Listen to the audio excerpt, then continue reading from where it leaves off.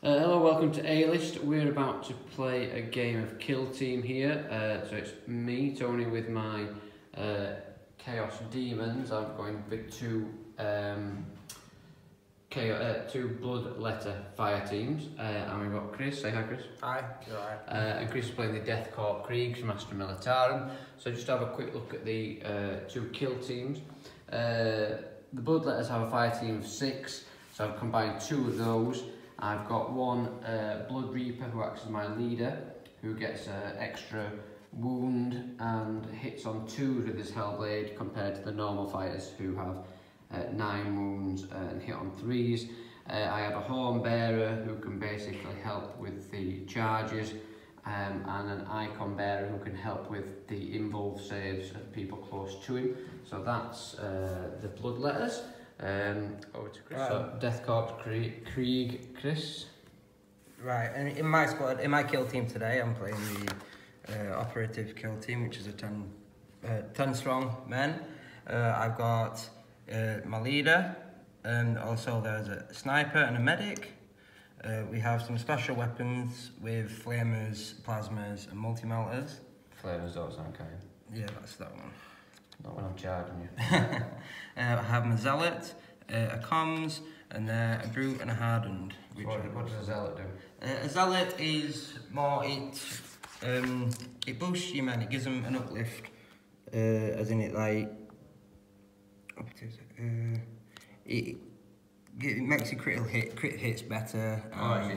Yeah, it uplifts your men, makes them swing better. A bit harder. Comms range, it'll expand my orders that my leader can give. So he's a couple of sizzlers, right, okay. Yeah. So Chris is a bit more shooty, I'm a little bit more bashy, so we'll see how that goes, because the scenario we've rolled for is loot and salvage. So that sets our board up widthways, so it gives me a shorter distance potentially to get to Chris. And we've got to loot and salvage, basically claim those objective markers across the middle there. Each objective marker can be claimed up to 4 times. Right, okay, so plenty of VP is on offer, so we'll get deployed.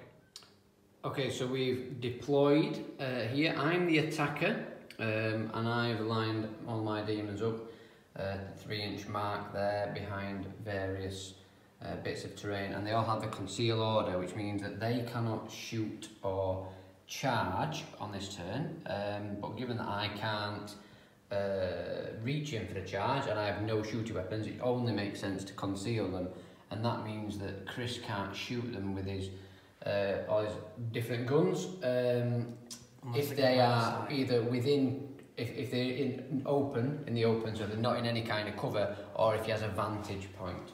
So Chris, similarly, just to show it from this side, all mine been a bit brave down here where I've got a good bulk of demons, and these are his main guys who can do some damage. So we'll see how this goes. The loot and salvage is 3 times you can loot a objective marker, so we'll put dice on them as we go. I'm attacking, so I'll go first, so we'll do turn 1, which with all this concealing maybe mainly movements. I'll check in at the end of the turn. So Chris made a good start and use of some CP with extra dashes, which got his sniper up to here, who fired off 2 shots. Managed to take out this guy who was here, because he's got the vantage point so he can shoot the concealed, and he took 6 wounds off my Bloodletter who was here. And on my go, I've managed to get the first. So that gave Chris a victory point, because he has victory points for his secondary whenever his sniper takes somebody out of action. And then I've got a victory point so far for moving to here, looting this objective marker, and then the free dash which I took at the start of the game for one character has moved him onto there. So that's where we're at so far. So I've dashed up a couple of Bloodletters to here. Chris, with his free dash command point, has been able to get enough to charge. Actually, my Horn Bearer, I was trying to tuck to the side because he's quite useful to have, but Chris has managed to charge him, so we'll have the first fight action of the match. But yeah. Oh, it's filling upside down for some reason. Right, so Chris has got 3 attacks hitting on 3s, I've got 4 attacks hitting on 3s, but he has the stun trait. Oh dear. Well, that was close to being 2 crits, wasn't it? It was. So I've got lethal 5+, so my crits are 5s. So I've got 1 crit and 1 hit. Yeah, I'll just roll those in here. So I've got 1 critical, 1 hit, and I can discard one of your hits with my my bruiser with his trench club. It has the stun keyword. Yeah. So if I get 1 crit, I can negate one of your successful hits. Yeah. If I had 2, it would be an APL.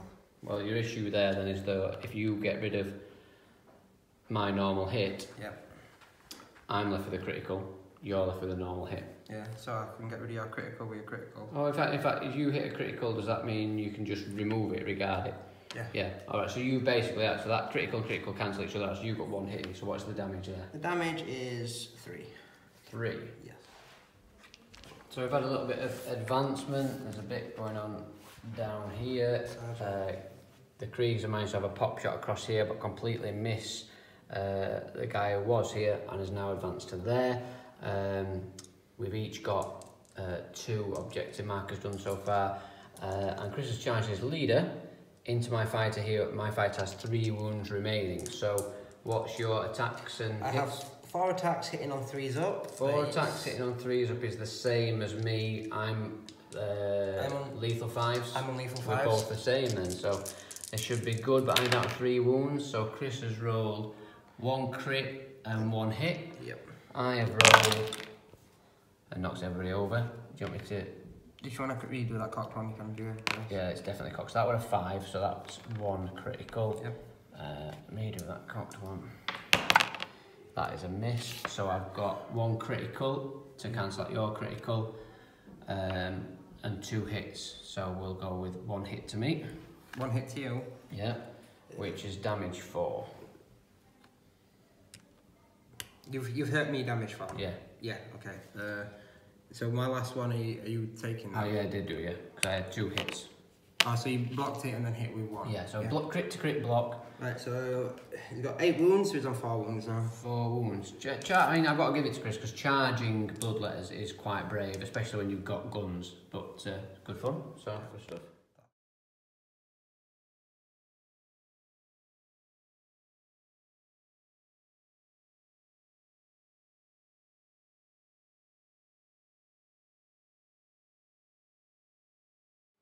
What were your secondary? Alright, well, I'll tell you that in a second. Oh, okay. So, at the end of the first turn, Chris has scored 4 objective points because he's got 3 loots on the objective markers. 4 victory points, I say objective points. 4 victory points. He's got 3 loots on the objective markers, and his sniper took somebody out of action, which was his secondary. I've got 2 loots, and my secondary is looking pretty useless actually, because I chose, if I take out one of your men within 6 inches of your deployment zone, and I was banking on you hanging back and shooting me, but quite crazily you've charged forward, and so far it's paying off, but we shall see. So we're going to go into priority for turn 2, just a roll off. Yep. I got 4 and 1, so priority to me. This could be interesting. I'm going to play 2 CPs, we get 1 at this stage, don't we?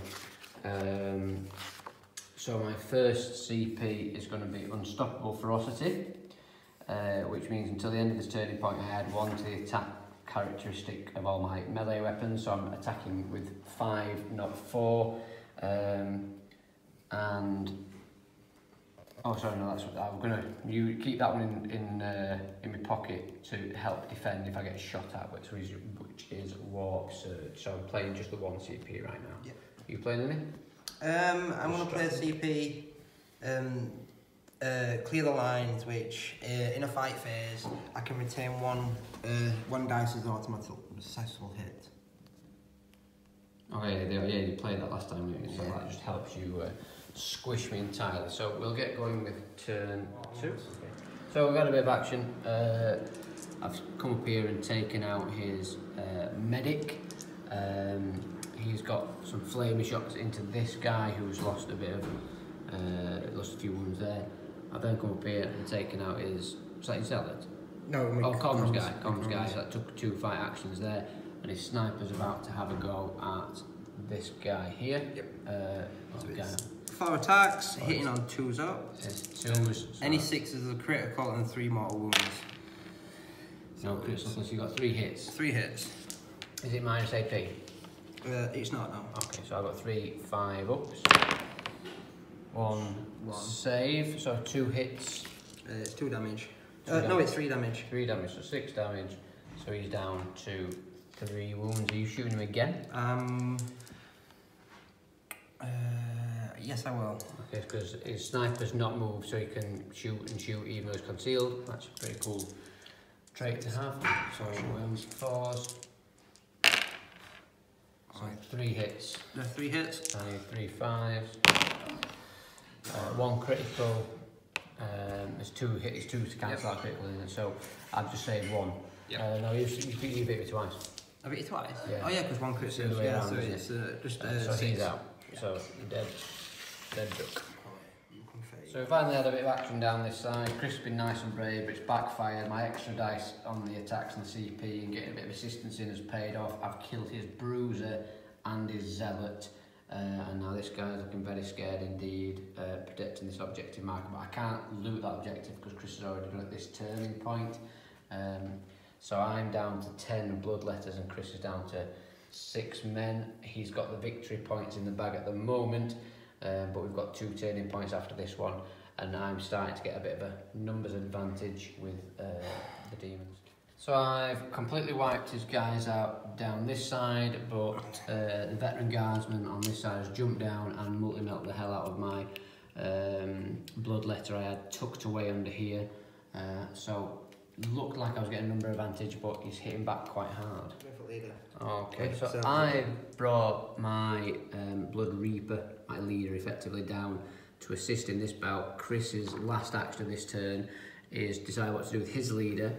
His leader's on 4 wounds, this bloodletter's on 3 wounds, so he's got the chance to have a good go at my leader or try and see this one off. So he's going for the leader. He's going for the Blood Reaper, so which is probably a mistake because I can swing with him, but he's insistent. So I've got well, it's always 2+ anyway with my leader, so I've got 5 at 2+.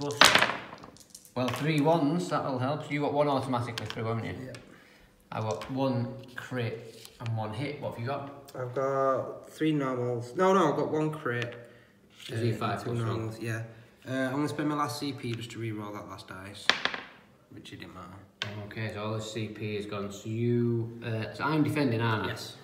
So I'm going to just have to take a hit there. I'm going to cancel crit with a crit. Crit with a crit and hit with a hit. Yep. So I'm going to take, how many damage? 4.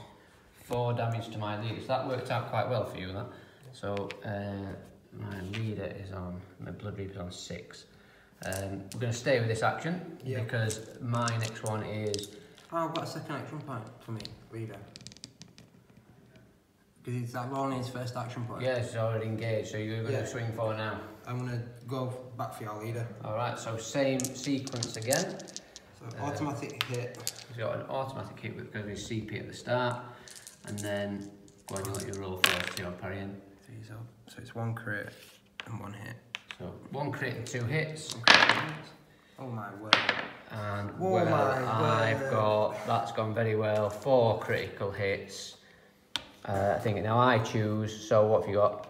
Crit. Well, I'll use, I'll let, no, 1 crit to 1 crit, 1 hit to 1 hit. I'll take 4. Yep. And see you off because that's 18 damage. So his leader's out of there. My leader took some punishment there, but that is that. And the Death Krieg Korps, veteran guardsman corps, what you down to 3 men against 9 bloodletters. I've taken a couple of people out within 6 inch of his deployment zone, so I'm up to 6 VP and about to claim some more looting. So it's looking like a bloodletter day.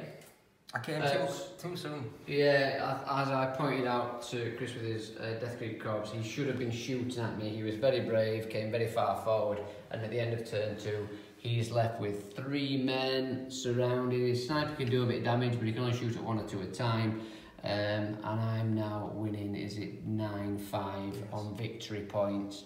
I think this is going to be over in turn 3. But Chris and the Death Korps of Krieg will fight to the death. They will, I'm still going.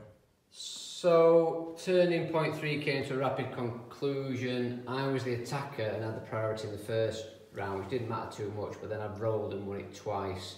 And so the demons, the Bloodletters, demons, call them what you will, were able to act quite quickly. I had to take out his main man, went up and attacked his sniper, didn't kill him. They managed to parry one another, but the sniper only had the option to fight back and died as a consequence of that. My turn took another one out, and so Chris and the Death Korps Kriegs were down to 1 man.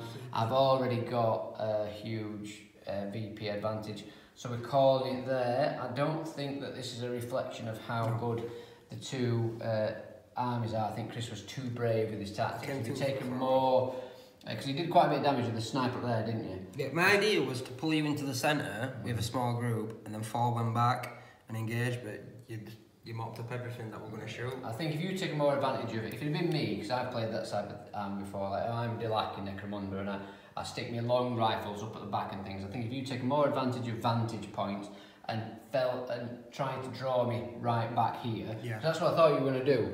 And that's why I chose the secondary objective of killing you with air, because that would have taken me longer to get to you. You could have picked me off and taken a few out. That was what I was banking on. It's worked out in my favour, but this is our 3rd game of this, and we're really sharpening up on the rules, so that's the main thing. They've all got lasguns, and I didn't shoot 1 lasgun.